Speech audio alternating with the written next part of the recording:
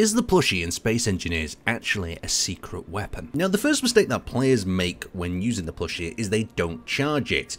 Now, when you charge these, I found the best way is to actually mount them on a small grid block, charge them up perhaps about an hour and a half, and once they've charged, you don't get any indication that they're ready to use. But if you look very closely, you'll notice 4 indicator beacons on the front.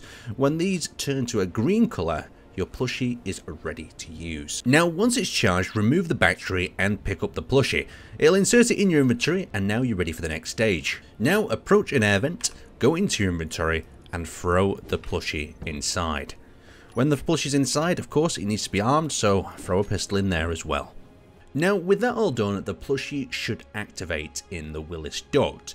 Now, it's going to take some time to train your plushies, but we'll talk about that a little bit later on. With the big plushie hands, it makes them a little bit difficult when it comes to trying to pick up weapons, but they will do it eventually, and when they are armed, they will then head off and deal with various different targets within the ducts. So be careful out there, and make sure that your plushies are well trained. Now, you're probably thinking, how can I get myself some plushies? You've probably headed over to the assembler and tried to print some out. Well, you can't actually find them like that.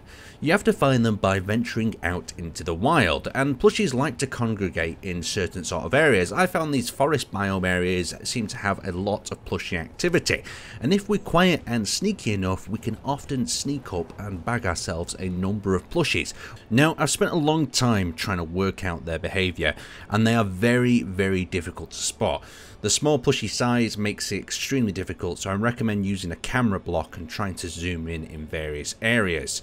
Now, in this particular scene, we need to be careful because there is a burrow, and this burrow can hold up to probably 10 plushies, and when they're backed into a burrow like this, you can see it's at the base of this tree here. There's even a plushie that could possibly be on lookout up there.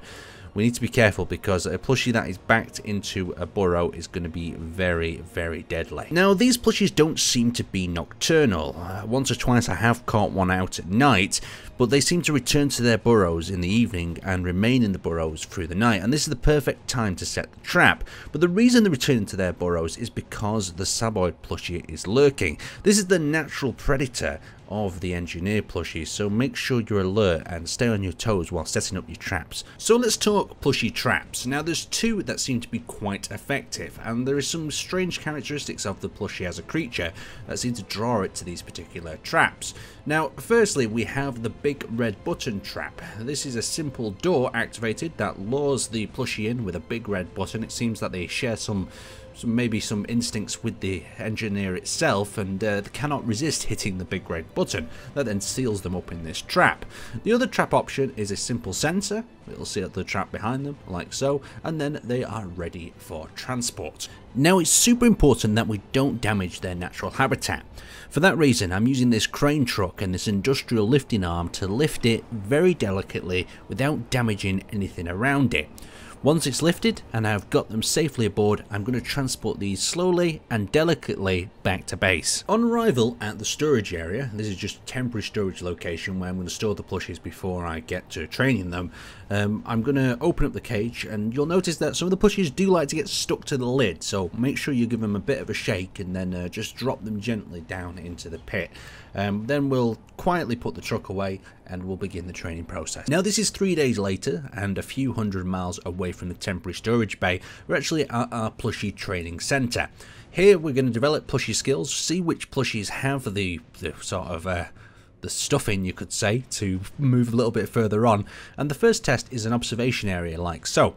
We've got ourselves some welders that have been loosely laid out, and as you can see, some plushies are taking interest in the welders. The plushies that are not might come along or might see other plushies using the welders and start doing the same themselves. This is where we're going to start to see some natural leaders form within the plushie sort of society, as well as how they train each other to use tools. It's extremely important at this stage, though, not to give them any tools that they could possibly escape with or harm us engineers who are watching from the perimeter, as we have had some incidents in the past. Well, congratulations on making it this far into the video, and I hope you have a semi-domesticated plushie. But there is one drawback with having a plushie that's not out in the wild, and we've messed with its hibernation cycle. Now, you'll notice if your plushie starts to hibernate, as it'll take this seated position like so, and it will remain very, very still. Now, out in the wild, this isn't such a big problem. Due to the constant threat of predators, the hibernation cycle only occurs at 2 times throughout the year.